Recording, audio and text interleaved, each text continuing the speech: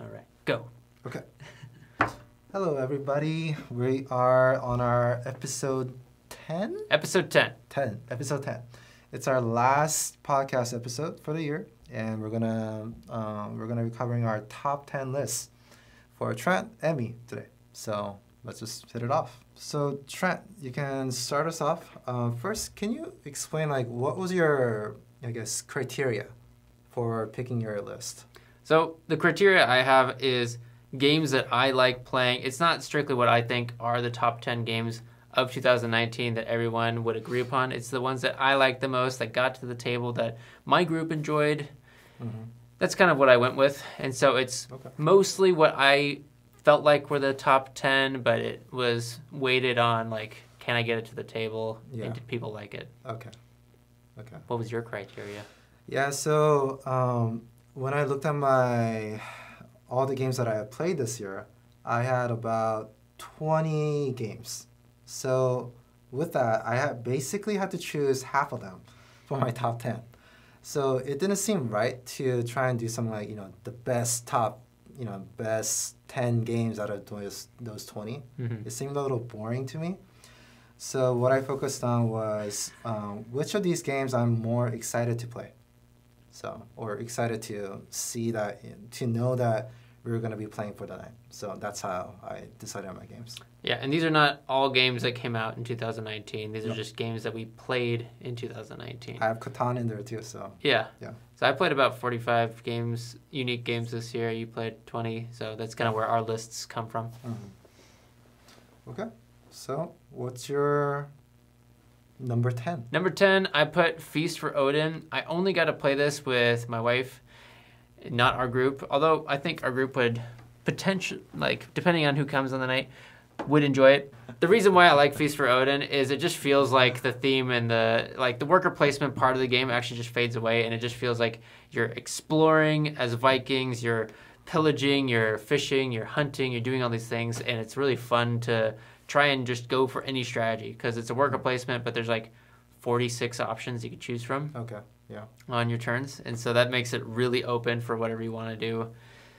And you're building off of your previous turns. It's kind of fun, so I like it. And you're collecting weapons and things. It's a big board. It's a big board. There's many additional boards. There's lands you can discover and add to your board in the game too. So that's what makes it fun. It's just too heavy to play with our group. I think it would be a 3 to 4 hour game for the first time we play it. So what exactly makes it heavy in comparison to other worker placements that we've been playing?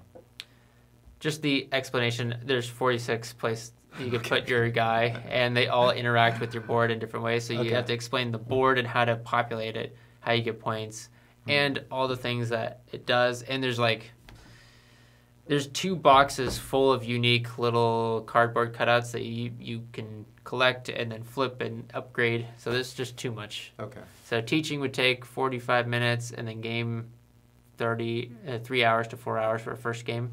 So that'd be a great one for Saturday, and then subsequent plays would be a lot shorter, like a 2-hour game night. So we can't do it as the first time we play it on Tuesday though. That's why I can't bring it. Okay. How has Joanne been feeling about that game? She likes it. Okay. Yeah, we've played it 3 or 4 times, so she liked it a lot. Yeah, compared to Pipeline or something, which similar weight according to Board Game Geek, she likes Feast for Odin a lot more, I think. Okay. Well, my number 10 was Tiny Towns. Number 10? Why is it 10? Well, as I said earlier, I tried to choose these games in the order of what am I excited to play. Yeah. Yeah. And Tiny Towns, I'm not too excited, about it. I mean, I like the game, and it hits on a lot of points that I like in a game. Mm-hmm. I like Tetris. Mm-hmm. I like puzzles. I like. I also like the spatial elements of it. Yeah. But I mean, in comparison to all the other games that I played, I don't think I like it as much. Mostly because I've been sharing about this a lot on our forum related to my wife, Anna, how she prefers games that have a lot of player interaction. Yeah. And the more I think about it, I think I'm very similar to her too. I like player interaction.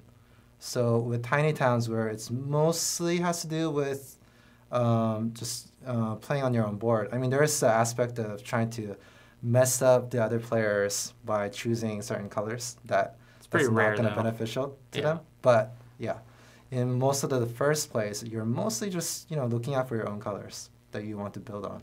I see. So yeah, that was my experience. Yeah, So. and I can see you saying like it's not something you're excited to play. I guess I'm almost in the same category where I'm not excited, but it's such a fantastic game that like I choose it so often, and it's so good to teach quickly and play with a group up to 6 that takes less than an hour even for 6 people. Like the thought of that is exciting to me. Not like any specific thing or like turns I look forward to or strategies I'm trying to build like I do with like Quacks or something. But Yeah. I can see what you're saying. That all makes sense. I mean, I do find that Tiny Towns is more exciting than Azul, though. Because as much as I like Azul and just the components, just the nice tiles to play with. Yeah. And yeah, but yeah, Azul is in the same category where there isn't too much player interaction unless you're playing with people who are a lot more cutthroat and really trying to mess up one another. Yeah, typically hate drafting, Yeah. which that is known as, is a bad tactic because you usually lose and then the other person may or may not lose because there's 2 other players usually that are just going for their own sake and winning. Yeah. I feel the same about Azul, but it might be because I played it probably like 20 or 30 times in 2018 just for like video's sake and trying to learn some strategy. Yeah. So I think part of it's a little bit of burnout. Yeah. So. Yeah. Tiny Towns. Okay. So what about your number 9? I don't remember. What did I write? I wrote Just One. Just One is, I think, best party game since Codenames. So I like Codenames, I like Decrypto, I like Just One. Those are my 3 go-to party games that I own and like. I have a few others I don't play, and I've played a few others that I don't like. Just One, I think, should be on everybody's shelf. If you like Codenames and you don't want to play it, Just One is perfect because it's easier to teach and it's just as compelling to play, and it can go up to 7 players. The only times you'd want to play Codenames if you have exactly 8 players instead of 7 or lower. Yeah. So I think it's just such a simple premise that feels like there's enough strategy that I'm getting excited about it because for some reason, like the classic party games like Categories and those like Taboo, and I just really don't get excited for. Just One feels like the modern day gamers party game. It won some sort of like best party game in 2019 anyways, so I think it's justifiable. But I put it pretty low because, it's kind of like Tiny Towns for you. I'm not excited to play it, but that might also be because I've played it a whole bunch. I brought it to every holiday event with family and kind of got burnt out on it. So I'm looking for the next big party game to satisfy my hunger for party games that have strategy. Yeah. But I can see what you mean by, in your comparison to Codenames. It's so hard to play Codenames because of the number of people you need to get it out. And so Just One, I'll be mentioning that later in my list, but it's definitely a family game that I've been approaching a lot just because it's so easy to get out. And I know for sure that people are going to enjoy it when I get it out. Yeah. So, yeah. What's your number 9? My number 9 is Catan. Ah, yes. Catan. 1995 classic. Catan. So just as a reminder, for those who don't know much about me, and I'm sure lots of people don't know much about me, so I got into the hobby basically this year. So since then, I've been going through all these. Basically, all the games that I played are new to me games, basically. So Catan was one that I've been wanting to play because I always saw it as somewhat of a big milestone that I need to have as a hobbyist. I just want, even though there are so many good games out there, I just wanted to be able to check off that list that I play Catan and to be able to share that with others. And I got to do that during Thanksgiving with my in-laws and my wife. And it was fun. I enjoyed it a lot. Like I mentioned earlier, I like I've been finding more and more that I like interactions with other people during a game, and Catan fits that really well because there's that constant moment of negotiations with the resources, the parts of constantly trying to mess up the other players through the night, or yeah, just those kind of things. Are you gonna buy your own copy? No. Why? Well, I would have, mostly because Anna loved it so much. Oh yeah. Yeah, I would, but I can't play with 2 players. Yeah. Yeah. It's 3 to 4 players. Yeah. Such an odd. Yeah, it's like a rare player count for games these days. Yeah, I mean Anna wants to play again. Yeah. And I was gonna, eventually, I was going to buy Welcome to this week, and I was going to add one more just to, take off the shipping costs on Amazon. Yeah. And I was trying to find a game that would be a good fit for her, and she really likes Catan, but yeah, I can't, just because of that. You just gotta play with Emmett. Yeah. That'll be a long, long wait. Yeah.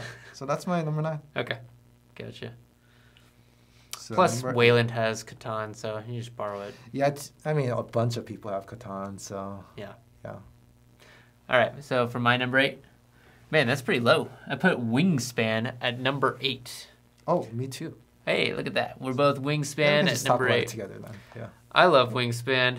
It's just like so low because I love so many other games more, and I would rather play them. And we played Wingspan last night at our game night. It's a fun engine building game with really outstanding components like the birdhouse, the bird feeder, the wooden dice, the eggs, the board itself. Everything is wonderful, and even the art.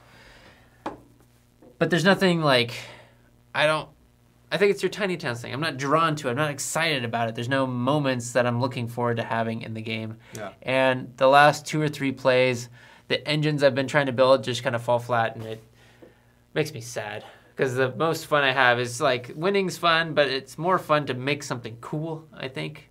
At least I have more fun making cool things. Yeah. And I keep trying, and they just don't work out, and then I feel like the game's over, and I didn't get to have my little fun that I was trying to have. Yeah. So I like how it fits a nice niche of like you could teach it in like 20 minutes and then play, depending on how many players you have, is like 60 minutes to 2 hours. So it's like a reasonable amount of time. We could play it on a Tuesday easily with no matter what kind of gamer comes. So I like that, and I like the purple eggs that I got from the European expansion. That was definitely worth buying. The purple eggs. Yeah, the Just purple for eggs. that. The other cards at the round end, the other stuff, like I think the purple eggs is my favorite part. Yeah. I mean, even though we had the expansion last night, I didn't get to use any of them, any of the birds, just because it never... Actually, my wife was playing and I was just watching, but yeah. I mean, she had some expansion cards. Oh, maybe I missed out then. Yeah. Because the expansion isn't just new types of birds. They have other brown birds. They have other white birds, other Okay. pink birds. Okay. There's just the new blue ones are definitely expansions. Mhm. But, like, it's really subdued if it's an expansion or not, because you only have to check the little country it's from. But everyone had European birds in there. Yeah. And, I mean, I feel similarly about Wingspan. I like what it has. The beautiful illustrations, and I really love the little bird facts that they have on the cards, and just the amount of attention to the detail, with just like from the texture of the rule book, and to the components with the eggs. It's just really fun to play with. But besides all those things, if I were to strip away all those visual things, textile things, then ultimately it turns into that solitaire, a lot of just trying to shift to the cards to get the ones that you want to try and build your engine, which takes a while too. I feel like the rounds end so much earlier than like you mentioned. Yeah. To have the chance to build something really cool. Yeah, that's a good point. It does feel like the last 2 or 3 games ended a little like I wanted like 2 more turns at least, because it's just like things are starting to roll and I'm starting to make it happen, and then I'm like, oh, this is the right bird, and then it's over before that happens. Yeah. the way my wife put it, Anna, yesterday, because it was her first time playing. And it's really fun to hear her comments because she's completely new to board games, completely new to she's not aware of any sort of hype. So there's no bias that she's going in with. Right. It's just her pure experience. And so one of the comments that she made was that it felt like people were playing poker, is what she said. Mostly because she saw that everyone was just like focused on their own hands and just making their plays. That I feel like she doesn't know poker then. Well, I think she meant it in terms of like how everyone was just like serious, just like focused on their own thing, and very just like isolated. I guess so. I mean, that's just any engine building game, in my opinion. It's hard to have conversations unless the game forces you to, like in Catan when you're actually forced to trade. But those are just game interactions. Yeah. Yeah. Most of the games I pick have a lot of multiplayer solitaire to it, and you're just focused on building what you're trying to do. Maybe I need to introduce some more conflict and bring Root out when it's like you, me, and Joanne, because I'm afraid how that's going to go with our group. I think if we have the right people, we can get it done quickly. I don't know. We'll see. I'm fearful for you and Joanne. Yeah, we're going to play Scythe soon, so I think that'll be a good warm-up. There's not as much conflict in that as Root. We'll see. Okay, well, I mean, we both went through our number 8. That's true. 7 for you. My number 7 is Parks. This one did come out this year by Keymaster Games, I believe. And this game is absolutely beautiful. The art is a partnership between Keymaster and like there's like this project called like the 59 Illustrations of National Parks or something, where they got 40 artists to do this amazing art collection. And the gameplay itself, it feels like a mini worker placement. If I want to play the ultimate worker placement game, I'm going to play Viticulture with Tuscany. If I want, that's going to last like 2-3 hours, depending on the group. Yeah. The thing about Parks is it's lovely art. All the components are wonderful. The gameplay is pretty unique and interesting. Maybe not mind-blowing, but it lasts 30 to 60 minutes, depending on how many players. And that's really nice. And it's just like so delightful, so easy to teach too, because you just put your little hiker on a thing and collect resources, and you use those resources to buy point cards. And so with that simplicity, people can learn it and get the idea of it, and you just start going, hiking through the forests. I like it a lot. And I think it's something that it's also easy to pack because it's so small, so I can bring it if I want.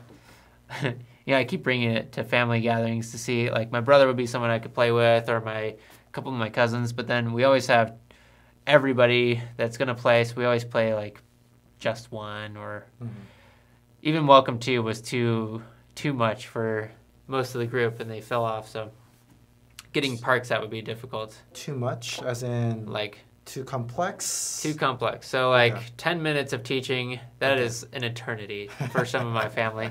So I think I'll bring Parks to Christmas too, because it's such a wonderful game, but we'll see. What's your, what are we on? Number 7. Well, I did have a question on Parks though. Okay, sure. So do you see that becoming stale at all after multiple plays? Yeah, I think it's got the Azul appeal where it's fun, it's interesting, it's beautiful, but over time, like, I will get burnt out and not want to play it anymore. But it fits a niche. So the quick gameplay, that's something that I can pull it out if I want to work a placement that's less than an hour. And that's, unless something else fits that, it's going to stick around. And that's why Azul never comes out anymore, because when I would bring that out is the same time I would bring out Quacks or Tiny Towns. I want something that takes an hour at most and is fun and entertaining, easy to teach. The Tiny Towns and Quacks is always going to do that instead of Azul. I don't have anything to compare with Parks that kind of fits that same criteria. Right. Like it would be a completely different type of game. Like I'd want to play Dominion or something where it's still easy to teach and there's some good strategy. But, you know, it's a totally different play group as well. So I don't know. Okay. Yeah, I was just curious because I thought about possibly getting it to play with Anna. So. Oh, yeah. That could be a good one, actually. Yeah. But I'm not sure. I'm still figuring things out, and I'm just asking our I think users on the forum constantly about it too. So, yeah, I think that one's pretty inexpensive. It's like $35 or something comparatively to other board games. Okay. It's it like makes my heart like when we played Wingspan, I put the bird sounds on in the background, and when it's parks, I put nature sounds, more general nature, and it's just like it's like a wonderful experience. Like it's a great night when I play that instead of just browse YouTube by myself or something for a few hours. I'd much rather play parks than do that. I'll probably just borrow it from you someday and then try it out. Yeah. Totally worth it. Have you played it yet? No. Oh, we should play it. That's great. There are so many games we need to play. Maybe we should test out a Let's Play during our podcast time. And, like, I'll just fill in time with the interviews or something, or I don't know. I mean, that'd be cool. Yeah. If we had a chance to play some of those games that we have on our shelf, that we co-own or something, right. I would definitely have some of the games like Pipeline and others in my list currently. Yeah, that would be a whole Tapestry. Yeah. Well, so for my number 7, I put down Ultimate Fighters. And I don't know if I could do that, if that's legal or not, because it doesn't exist yet, you know. It hasn't been published yet. It's a game that Trent designed and has been developing for quite a long time, but it's just been on the back just because we've been focusing on Board Game Atlas. And it's also a game that I partnered with Trent on for the illustrations of the cards. And the main reason I put it on here, not for promoting the game at all, but mostly because I like just the fighting. It's a pure fighting game where you have multiple champions or monsters, creatures that you're fighting, other players with. And it's reminiscent of games like Smash or others, where it's just pure brawling. You have a deck of cards where you can use to attack, defend, poke one another to deal a certain amount of damage. And each creature has variable powers they can use. And yeah, I mean, it hits a lot of things that I like about it's short also, just like how you were mentioning about parks and other games that fill that niche of that short gameplay. And Ultimate Fighters is one where we can finish a round in like 30 minutes, I say, or less, maybe. Definitely less. Yeah. It's an interesting game because it's 2 to 5 players. Yeah. So it like a lot of games that people think of when they think of fighting games are trying to be like Street Fighter, but this is different. It's 2 to 5 players, and it's more like Super Smash Brothers than it is like Street Fighter, where you have a character that you pick, but you also have a stage that affects the gameplay, where your movements and your tactics are different. There's technically no movements in Ultimate Fighters, but it feels like you're moving in different ways. And so, like, I think I like it because gameplay, like with Bobber, we played 3 rounds in about 40 minutes. Yeah. And that's because the gameplay can be pretty quick, especially if you know the rules, and you just play multiple rounds. But then there's always new characters and new stages because there's 7 stages and there's 9 characters, and so any combination can make any game interesting, and you can like scale it up to more people. So it's like a fun game to play because it almost, like, when I play it, I just, like, imagine the anime scene of it happening out because it's so fun. Like, every attack is pretty unique and flexible and fun, and it feels like you're actually within, like, the desert throwing people into cactuses or in the ice throwing snowballs or setting up snowmen decoys and stuff. It's super fun. Yeah. I mean, we played, when we attended the Cal Poly Con, we played about 9 games in a span of, like, 3 hours. So that's pretty quick gameplay. And another thing that I like about the game is that there's the illustrations help because Herrick, did such an awesome job with them. Yeah. And I also like that, with each creature having their own set of powers, I can see the personalities of each of those creatures coming through. Yeah. And I can definitely see that some are the ones that are, the annoying type. Like Teemo in League of Legends, if you've ever played that game. I'm sure he's annoying. Yeah. I haven't played. Yeah. So yeah, I mean, I'm looking. I like Ultimate Fighters, and I'm looking forward to when we can finally share it with others too.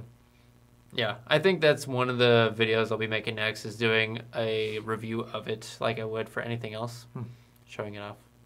Because it's such a fun game, and I have a pretty nice prototype at this point. Yeah. Just need to wrap the current box with the art, and I think we'll be good to go. Mm-hmm. Well, enough about Ultimate Fighters. Your number 6. Number 6, I put Root. That low? That low, yeah. Root, I put that low because it's something that I enjoy every single time I play. It's a solid game. It's a lovely art, really fun interaction with players, really fun dynamic of the strategy of each one being unique, each character you play. But I just can't play it that often. Yeah.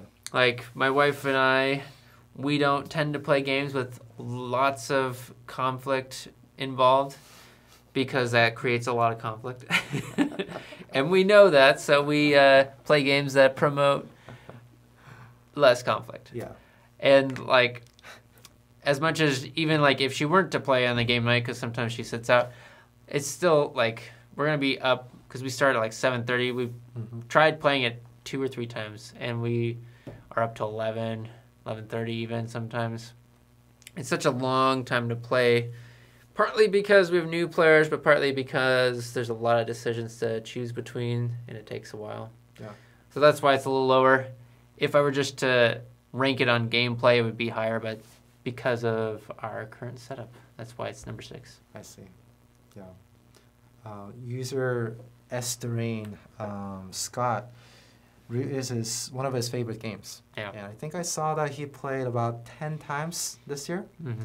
Because we were going through the each user's profiles. How you prepare that new page for us. Yeah. Being able to clearly see all the games that you played in the year. Yeah. With all the good visuals. Mm-hmm. And I saw that, and I felt jealous. Yeah. Because I think I only got to play like 3 times this year. I think we need to set up a, maybe not every week, but like monthly Saturday game days where we could play the longer 3+ hour games. Mm-hmm. So that we can get through them, because that's going to be Pipeline, that'll be Feast Road, and that'll be Gloomhaven if you want to play that, or even games like Root. I think that'd be worth having, because I want to be able to play those with more than just Joanne, because I think she would enjoy it if it's a 4-player game of Root. She would not if it's just one-on-one. Right. And to be fair, I mean, we've had other games on our Tuesday nights that took just as long, or fairly close as Root. Like Viticulture, we've had 1 or 2 games where it went close to 3 hours. Yeah. So It's a good point. But I mean, just do it anyways. Just play it knowing that it'll be late. Well, my number 6 was Skull Hollow.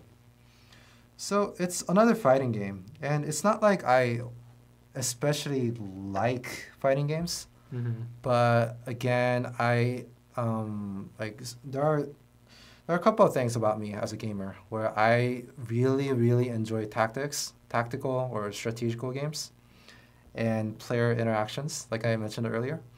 And Skull Hollow was kind of my surprise game of the year. Yeah. Just because I had no idea what to expect from it. Just because the box art doesn't really indicate much of what the game will be about. Especially if you just look at the front of the box cover, where it's just pure black and a little bit of like a very minimal design of, indicating the monster or something. Yeah. Yeah. But it's a game where it's just, 1-to-1, 1v1, and you are playing as either the Foxen heroes, or the monster, or the guardians as they call them. And so it tries to replicate a lot of that, that classic boss battle scene, like in Legend of Zelda, let's say, where Link is going up against this boss that is massive and has multiple like limbs. Yeah. And then you have to target certain points within those limbs to be able to damage that monster. Yep. And Skull Hollow is very similar in that way, where you're trying to use your actions in the most efficient way possible to be able to climb onto the monster and hit its weak points and try to deal damage to it. And I also like that Skull Hollow comes with, lots of different guardians. I can't remember how many there were. There's 4. 4? Okay, not that many, but yeah. Yeah. I think if I were to rank those 2 games together, Ultimate Fighter or Skull Hollow, I'd personally put Ultimate Fighters above Skull Hollow. Okay. And the reason why is in Skull Hollow, it's got this lovely gameplay. I like the cards and how they've got the Gloomhaven style of the top and bottom to choose from, so you always feel like you can do something. But there was a point at which, like, maybe 5 turns away from the end, or maybe more, it felt inevitable because I had gotten to a point where it's like there's no returning for you. And maybe that's just because, and I think I've seen this in the reviews of it, that the introductory face-off between the bear and the hero I chose is pretty one-sided. Like, I just felt like the game was over, but we're just kind of working through it until it actually ended. Yeah. And in Ultimate Fighter, there's never that point, at least not that far in advance. Like, you can maybe see who's going to win like 1 to 2 turns away, but that's like 1 or 2 minutes away from the game ending, which is, I think, a nice benefit. And it's always a mystery because it's more close to Magic the Gathering, where they could have one last card that's an out to have a victory. So that's why I would put it above Skull Hollow, but Skull Hollow with you. Still beautiful, still wonderful. Yeah, I can definitely see what you mean because, I played as Grak, the Guardian. Yeah. You played as a Fox and Heroes. Yeah. And I just felt so small by the end. I mean, in the very beginning, I felt so big just because I'm just like laser beaming you and then just like killing you again and again and again. Stomping, swiping, attacking. But as the game progressed, I just felt like, okay, you're just slowly choking me. Yeah. And I have nothing that I can do really about it. Whereas Ultimate Fighters, like you said, it has that option of like, like the Phoenix Down Final Fantasy where you think you're dead, but you get to come back alive with almost like an evolutioned form with all these new sets of abilities that you can attack with. So, yeah, I can see what you mean about that. Yeah. Number 5? Number 5, I put Gloomhaven. I have played 15 to 20 hours, I can't remember, of the campaign. It's such a great game. The gameplay itself is cooperative, but it's in this legacy style, campaign style, where you can... It's not like Pandemic Legacy where you do month to month and the story is kind of set for you. It's open and sprawling. You can do side quests, you can do the main quests, and you can kind of explore and do other things. So Joanne and I are the only ones that we've played it as a couple. And that's the only experience I've had, but it's been amazing. Opening items, leveling up characters, getting new stuff, and we've just been tapping the surface of it. We're level 4s. We've only had our first 2 characters. The prosperity of Gloomhaven's going up, but it's so exciting. There's so much more content to go through, so that's why it's number 5.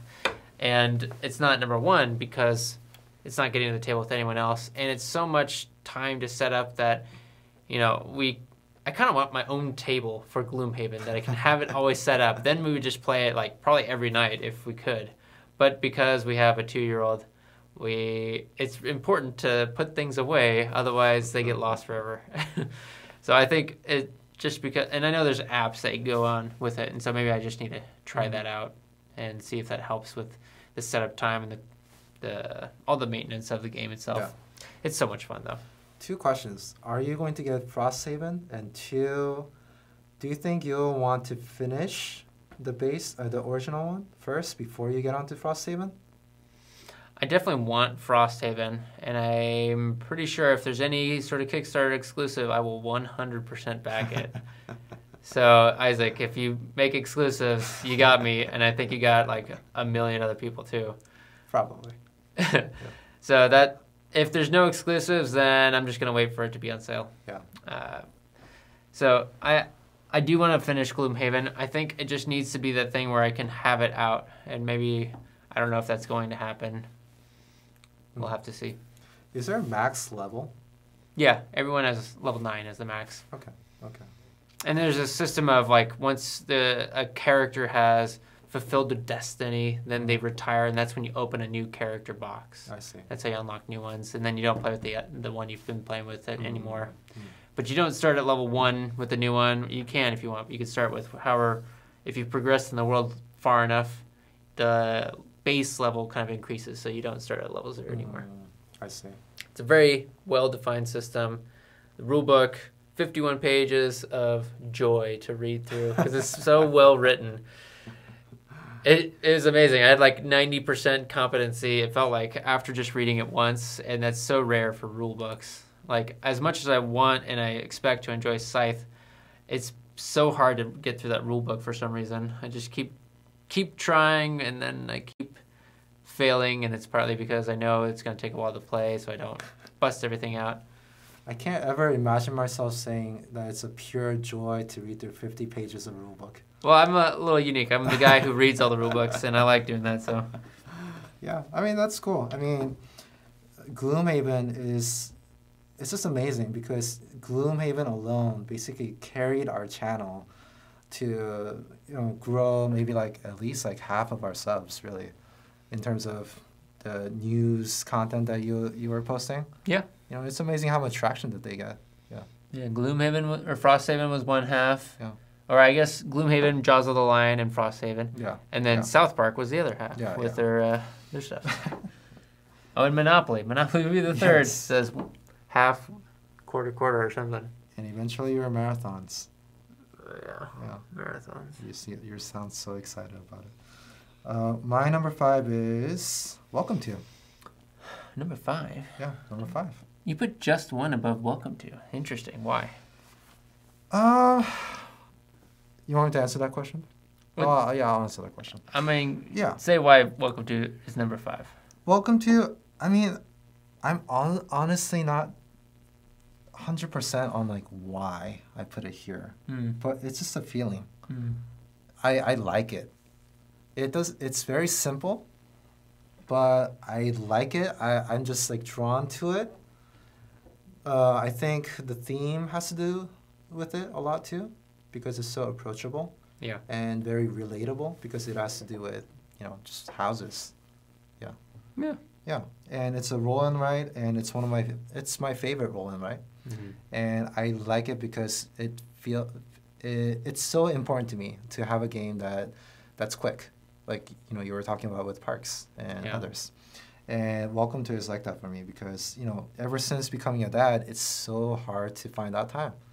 And Welcome To is one where, no matter how tired I am, Welcome To, I mean, it can be relaxing compared to all the other games where I would have to, as much as I love strategy and tactical games, it's not like I'm always in the mood for them or have the energy for that either. And Welcome To, just gives me that relaxing game time, downtime, where I can just enjoy it with my wife. And I think, it's the charm of the roll and write where, taking something so rudimentary like a pencil and just writing down, all your, results and keeping track of everything. I enjoy that. Yeah. Yeah. I personally like using a fat Sharpie when playing Welcome To because it looks so visual. And especially for a marathon, I mean, I'm sure that was helpful to you too. Yeah. Probably bad for my health because this room has no windows and I'm like sniffing Sharpies for 24 hours. But whatever. Yeah.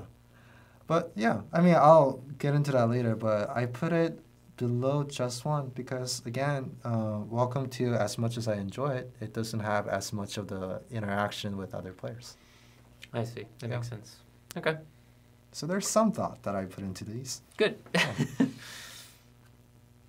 All right, so your number 4. My number 4 is Tiny Towns. And like I was saying earlier, whenever we have people over that haven't played Quacks or Tiny Towns, those are the two games that my wife and I always go to because we want to have a game that isn't just one and is a little bit more than Welcome To. Maybe Welcome To is in the same category, but it's so easy to teach Quacks and Tiny Towns. I would prefer Quacks, which is why it's higher up.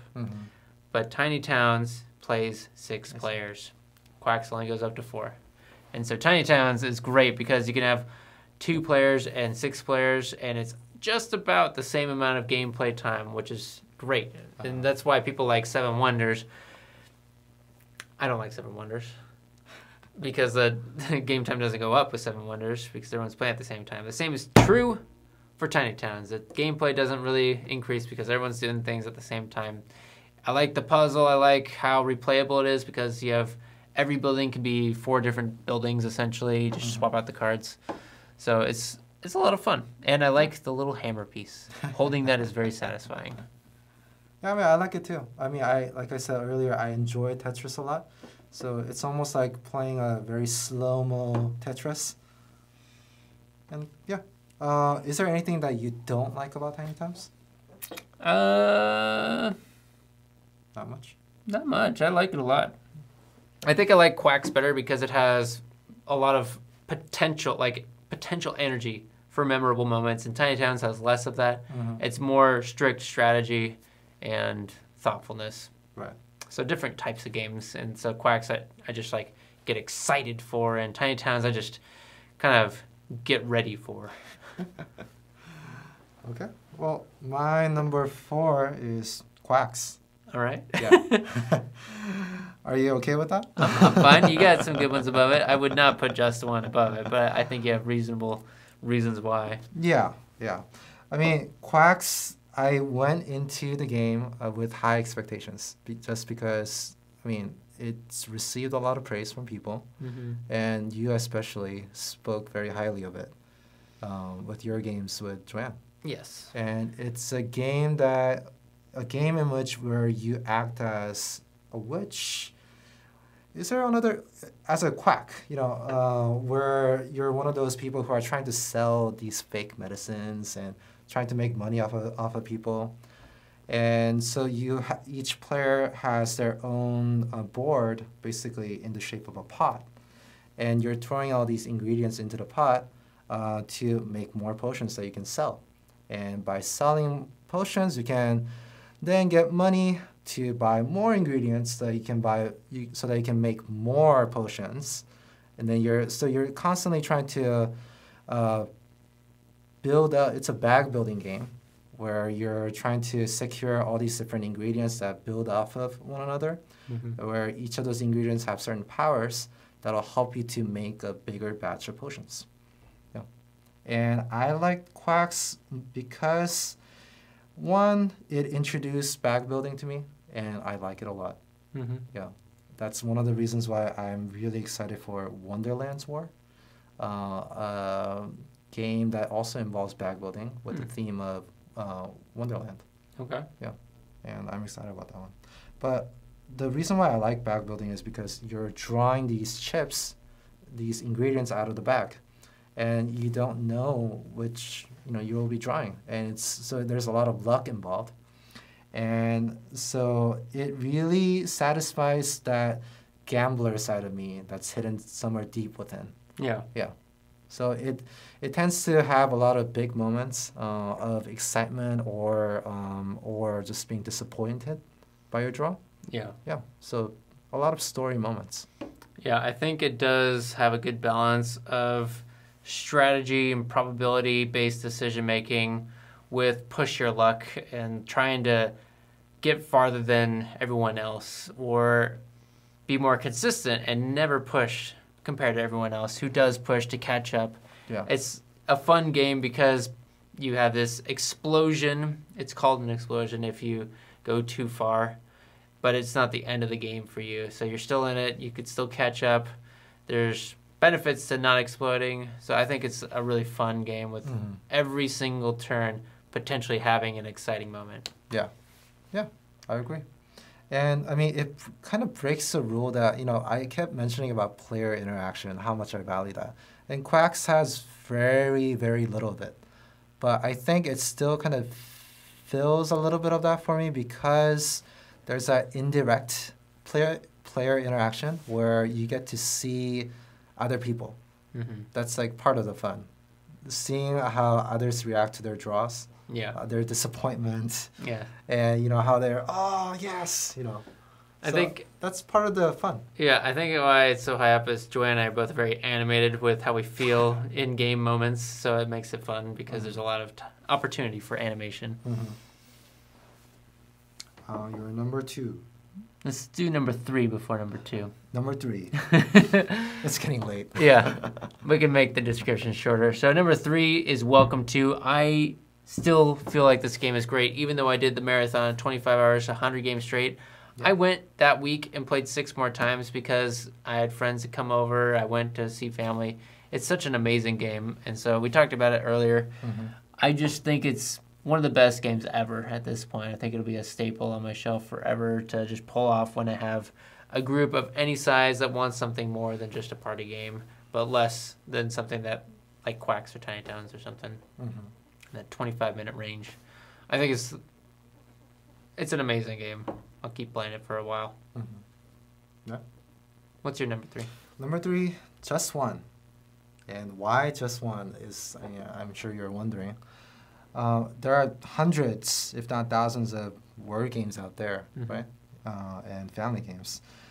So it's a very personal choice because it's given me so many good memories with my family. And it's so easy to get out, and I know exactly how well it'll do. I mean, it does well with just about any people. Yeah.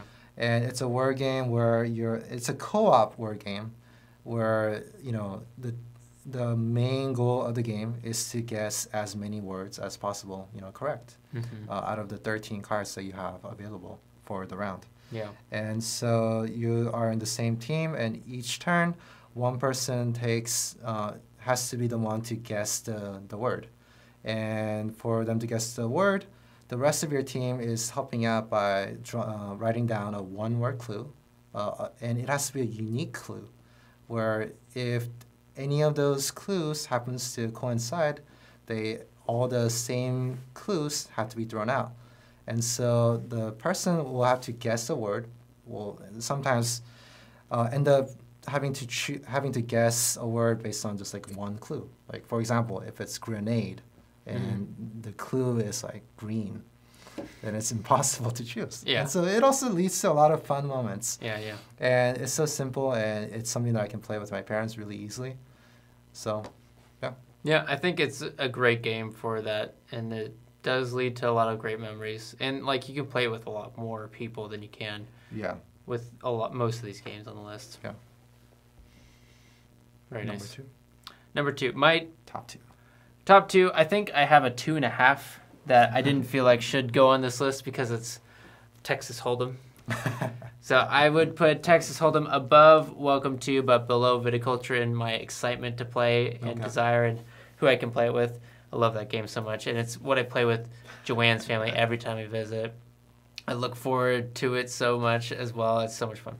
But my number 2 for board games strictly is Viticulture.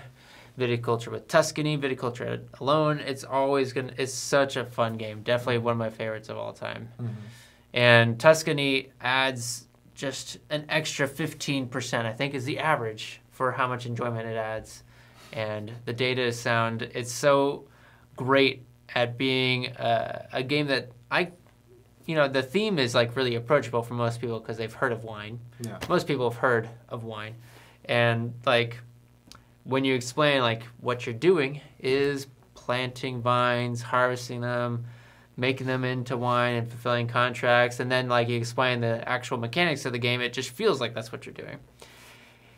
And then just surrounding that with solid engine building, very cool variants that gets added in with the cards, and just, some interaction, some limited interaction. It just adds into this ultimate game that I always enjoy playing. I look forward to playing. So that's why it's my number 2. It's something that I can bring. It's also up to 6 players. It just hits so many great criteria for me that it makes it one of the best games. I think it'll be in my next year's top 10. Even if Quacks moves down, I think Viticulture will stay there because it hits everything and it goes up to 6 players. Yeah. I mean, it's my number 2 too. Nice. Yeah. And, I mean, I love the game. And, I love the game. and it's the most thematic game that I played this year. Yeah. And I love it because so many of the mechanics, it just meshes so well with the theme. Like from the waking up of the workers and how that decides how early you go, how early you move your workers in comparison to everyone else. And even with Tuscany, how depending on how early you finish, that can also decide, how early you retire for the day, and you get to choose your wake up time earlier than others. So those kind of things, as well as just, I don't know, a whole host of so many different elements, that attention to detail that they put into the game. Yeah. It's something that I just really love. And it really satisfied the strategist in me, because especially with Tuscany, it just unlocks a whole world of different strategies. And I mean, I loved my first play of it last week, and I'm looking forward to playing more. Yeah. Great. All right, we made it. Number 1, Quacks of Quedlinburg for me. And if I don't get the expansion to make it 5 players this Christmas, I'm going to be buying it immediately after Christmas, because I want it to be 5 players. That game is fabulous. It's so fun. Every round, something exciting can happen. You can either go really far into the culture to get lots of points and lots of money to buy more stuff, or you can push your luck too far and explode, or my wife can do it and explode. And, I'm not supposed to think it's funny, but sometimes I do. It's such a great game, and it's so great to have something that I feel like could be intimidating, but it's pretty approachable once you start playing it. Yeah. It's like a ton of rules, it feels like, to some people. But then you start going, and you're like, this is a great game. And you start playing it. It's really easy to understand and kind of fun to build the back, like you're saying. So I like it. So why ahead of viticulture? Just because of those moments. It's that last little bit of like what this list is particular is, I look forward to playing it more than anything else, I think. Maybe that's not true. I think viticulture, I very much look forward to playing it too, but it just feels a little different. I think it's like I can only play viticulture on Tuesday nights, and I can play Quacks on Tuesday. I can play it when people are visiting. I can bring it and play with my family. I can always play Quacks, I guess, is the reason. And even though it doesn't go up to 6 players, and that's like a big deal, I just look forward so much. And I'm going to get the 5th player expansion, so 5 players can play. It's also simultaneous. That's a big deal, because then that doesn't extend gameplay time that much either. That is true. Whereas viticulture, it does get quite a bit longer. Yeah. Our last session was, 3 hours or so? Yes. It was. That's what we were considering. Should we play again? It would be shorter, but I kind of wanted to make sure it was shorter with Wingspan. So I think that was fun. Okay. Well, yeah. I mean, I can definitely see why you like Quack so much. So yeah. So what's your number 1, Phil? My number 1 is Root. It's a solid number 1 pick. Yeah. I mean, if you know me, I just talk about Root a lot on our forums. And part of it has to do with art. The art is so charming to me. I mean, I'm an artist myself, and Kyle's art, it just resonates with me so much. And I like that there's such a contrast between, Cole's very in-depth, deep, weighty design versus Kyle's very charming, and it's just, very lighthearted. So if Root had been illustrated in a similar fashion as, let's say, TI for, Twilight Imperium, with those very serious, solemn characters looking out into the space, I feel like I would have been more, what's the word for? It wouldn't have been as approachable. Yeah. But the art drew me in, but the strategy aspect is what really kept me interested in the game. Yeah. Because, as I said, I'm a strategy guy, and Root offers so much strategy because it's asymmetric. All the factions play differently. They have different rules, and you have to constantly watch out for other players on what they're doing. There's never a dull moment, because, whenever a player makes a certain decision and makes an action, it affects everyone. And so you have to be on your toes and think about, I was planning this whole, this thing that I was going to unleash on everyone, but because of one player and what they did, it's going to ruin everything. And then now I have to think about, what else can I do? Yeah. So, yeah, I mean, I have a lot of fun with it, but it's just a shame that I can't play it as much. Mm-hmm. And so my dream, my hope is that with Anna seemingly really wanting games with interaction, I mean, that's got a lot of interaction. that will fill that void in our heart for games. Oh man, that could be amazing. So that would be the triumphant return for me, Mm-hmm. and get all the expansions and so on and so on. Maybe it'll happen one day. Yeah. If not, the fallback plan is once you start working here full time, we'll just do like Let's Plays, and then we have an excuse to play it during the day. Yeah, that sounds good. That's good work to me. So yeah, I mean that was our top 10s. So let's move on to user questions to finish the night. Okay. So number 1, it's from user Scurvy5. Skip 5. So it has to be a Star Wars question. Okay. Have you guys pre-purchased the tickets for Rise of Skywalker? I have not, because I have a 2-year-old, and that makes going out difficult. And a lot of my friends also have young children, so they're like also doing their own thing. So it's hard. I think I'll just wait for Disney Plus, which I do for most movies now. Wait for Disney Plus or Netflix or Amazon or Hulu to have it, and then I watch it there. By the way, I think the movie released today or some days ago. Yeah, I think so. Yeah. The only potential is like I'm going up to see family for the holidays, and so maybe we can leave Elijah at home while we go watch. But I don't know that Joanne's that excited, so we'll probably won't. Yeah, I heard that people were making a big fuss over Rotten Tomatoes giving like 50% rating or something. Really? Yeah, something like that. Oh man. But anyway, I mean, I'm excited for the movie. I never pre-purchased the tickets, but my older brother and my sister-in-law will be visiting for a week. So the family will be all together in towns in SLO. So that might open up an opportunity. So yeah, I definitely want to see it though. Yeah. 2, it is from. Oh man, I missed on who asked this question. Okay, found it. It's from user Skyward. Have you ever bought a game that you thought for sure that you and your loved ones would enjoy, only for it to fall completely flat, even with you? So I think not that specific criteria, but close was PAX Premier 2nd Edition. I bought it knowing that most of the reviews for it all focused heavily on the components and less on the actual play itself. And like I heard it was good still, but it wasn't like the clear standout amazing game.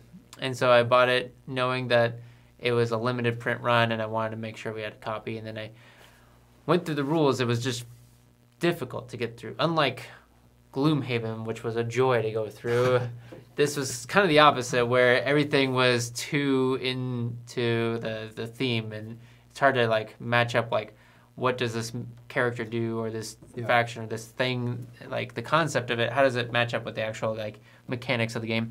And then it didn't just land very well with the three of us. It was you, me, and Joanne, and it's hard to get through the rules. It was hard to get through like the fun part. There wasn't anything that stood out in terms of like this is an exciting turn or something. So I think it was just a bad experience, and it would probably be better if we played again. But yeah, probably. I'm just like haven't been desiring to go again and play it. Yeah, it doesn't help that we have so many good games right now that we really need to get through. So. Yeah, I think that's part of it too. If we just ran out of games, then we would get back to it. But there's just always a never-ending amount of hype to go through. So yeah, just pushing through. And my answer is the same. I say same.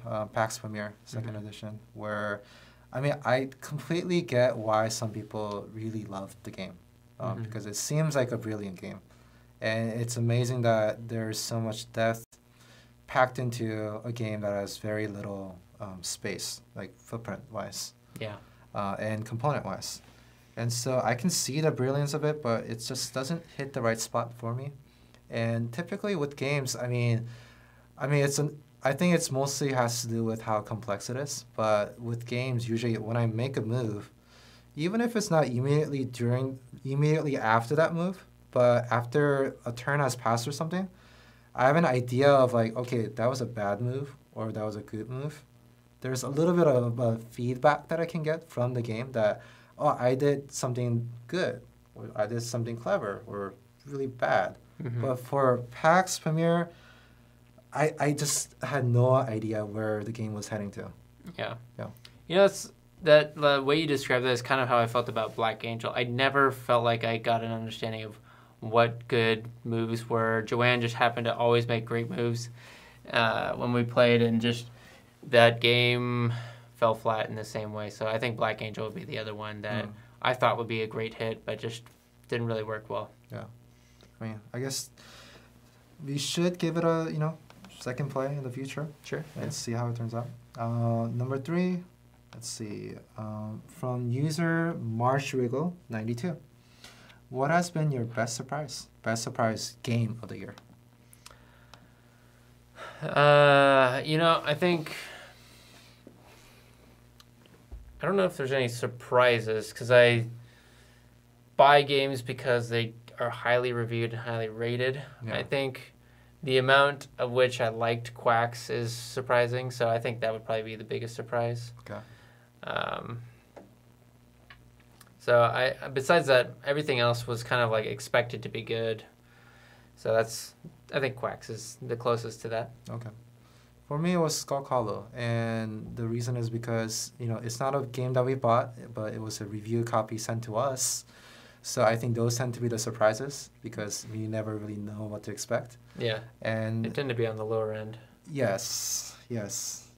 But with Skull Hollow, it turned out to be, a game that was, really good. Yeah. Yeah. And I mean, I already talked about it earlier, so I don't think I have to talk about it more. So, Yeah. yeah. Very good game. Number 4. Oops. Wait. Number 4. From user Rancid Mike. Okay, Rancid Mike. What do you know now that you wish you had known when you started getting into the hobby? Good question. What do I... All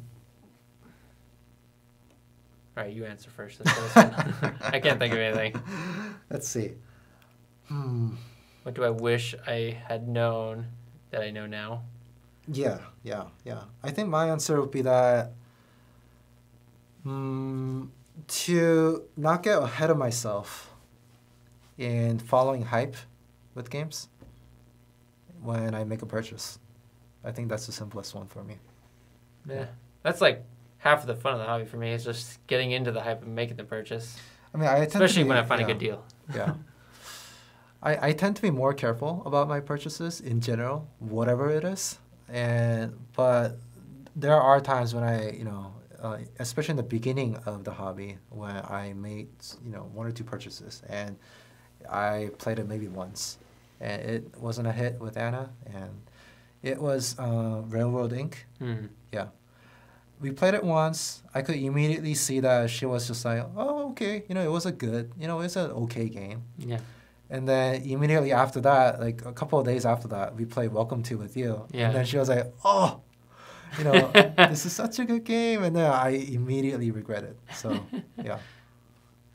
I think the only thing I wish I had done is started logging my plays immediately, because looking at the last, that one visual I added to the website is now the first reason that I'm happy I've been logging plays, because I never really felt like it was worth it until that moment where I got to see this visual. It's kind of fun. Yeah.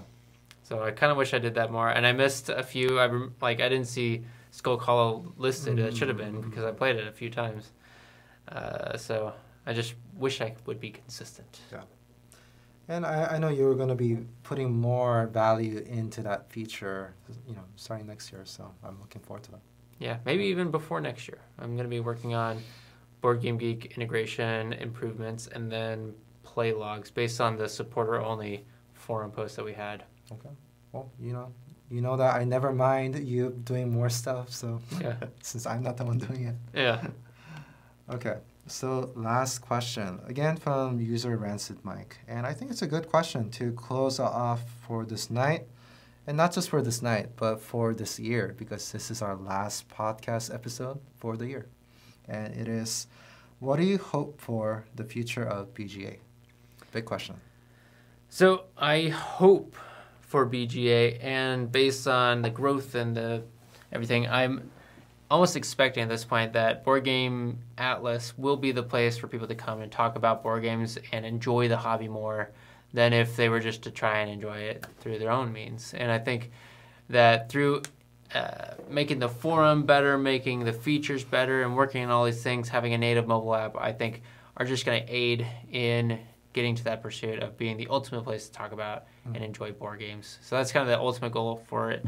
I think with the end of 2019, the combined user base that we have now is 79,000 users, which is exciting. Yeah. And so having that is motivating me to continue working on new features and new things for the website specifically, but the whole brand in general. I think just bringing more fun to board games is the ultimate goal, and I think the website is the best way to continue doing that with cool features. Well put. Yeah. What do I hope? Well, I mean, I tend to take. I usually need a lot of time to process these types of questions, so I probably can't come up with a good answer for it right now. But something that I can think of at the moment is like less macro but more micro, where I do a lot of content creation, and one of the things that I do is interviews, and one of the big reason why I do interviews is because I really, really love the aspect of discovering about the different people in the industry, their stories and their backgrounds, their origins, and then being able to share it with others and being able to promote them. Ultimately, that's like the biggest thing, that I get to promote all these really fantastic people who design games, illustrate, publish, edit rule books, just all these people that aren't very highlighted all the time. Games get a lot of hype and games get a lot of attention, but the people behind it don't as much. So one of my hopes for the upcoming year and so on is that BGA will become a place where people know that they can come to us to discover about all these different people. So that's one of my big hopes that, especially as a content creator, it's such a struggle where to self-promote. It's such an awkward thing to do also, and hard. And so I hope that PGA can be a place that is very friendly to content creators, and a place where they can come and just interact with different community users and feel very supported. Yeah. So that's like me. It. Yeah. Very cool. Well, thank you for leading us through this podcast, Phil. Yeah, no problem. I enjoyed it. Those were some good user questions, too. Yeah, it was. So, I mean, that was our last episode for the year. Thank you for just your support, just your continued support, really, especially through our support drive that's happening right now. We're halfway there, so that's exciting, and especially for our users on the forum, how you guys have been so supportive of us and just always sending good vibes. Even when Trent was doing his marathon, how you guys kept on visiting to leave comments and cheer him up, and how you guys continue to contribute so much to the forum to make it feel very lively, and it has been feeling very lively. So I love it. So we're really looking forward to next year, and we'll be back with more content and that you'd like. Yeah. Yeah. Cool. See you later. Thank you.